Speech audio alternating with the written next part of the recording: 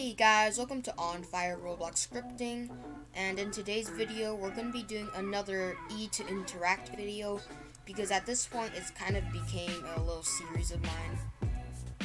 But today we're going to be doing how to make a press E to enter car thingy, because that's pretty useful for most things today. And before we start, make sure you have Explore and Properties open, which is under the View tab, because we will need to use them. So the first thing you want to do is make a car.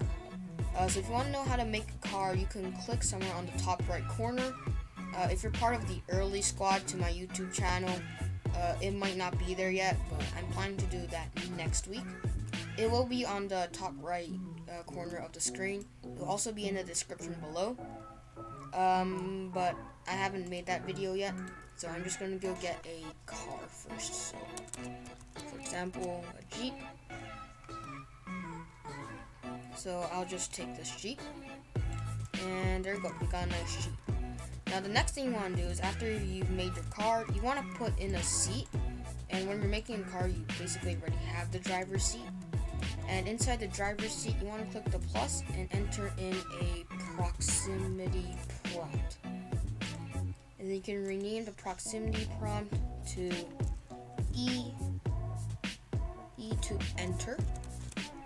And then under the proximity prompt, you can add in a script. So the first thing we're going to do is click on the proximity prompt, go into the properties, and this is where we're going to customize it. So for the action text, we're going to write enter, and then over here, this is for Xbox. You can change it to which button you want the Xbox players to choose. And then we're going to make it so that it's going to hold, like, you need to hold E for 2 seconds. And then this is what they're going to be holding. So E, it could be R or D or F.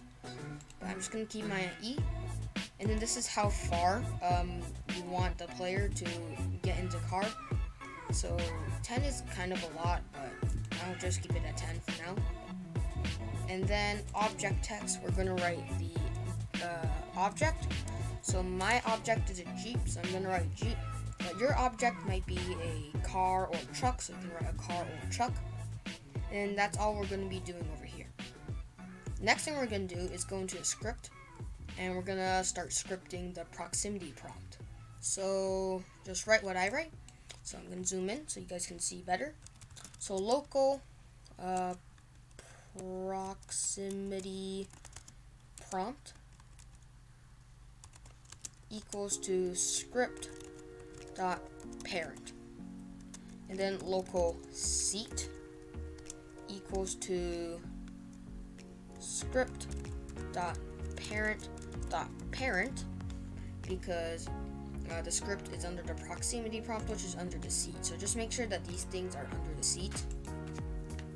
And then we can write seat colon get property change signal. So this is what we're going to use to check if there's a player on top of the seat. So occupant key, and then colon connect, and then function, just like that. And then we're going to have the little brackets just like that. Make sure it's just this and not more brackets. And then we're going to go down line, and then if seat dot occupant, then if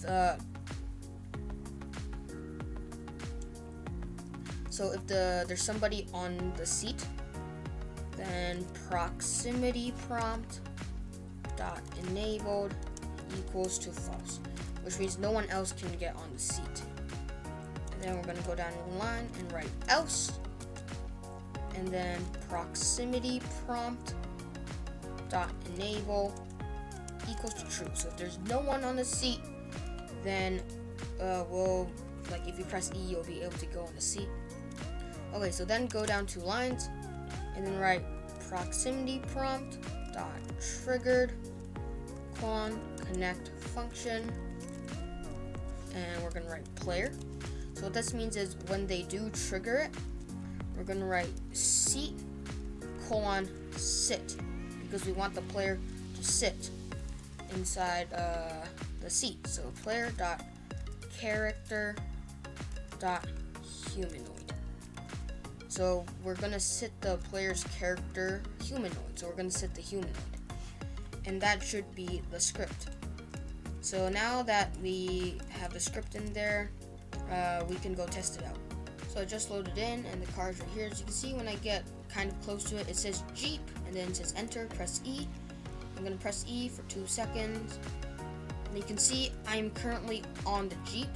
And to get out, all we need to do is press jump, and then you can see it's back there again. So if we press E, we'll be back on the car, and as soon as we're on it, you can see that the proximity prompt is now gone.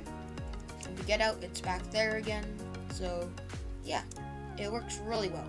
So that'll be it for this tutorial. If you liked it, make sure to like, comment, subscribe, and share. And tell me if you guys want any more E to Interact tutorials. Leave them down in the comments below. And I'll see you guys next time. Bye!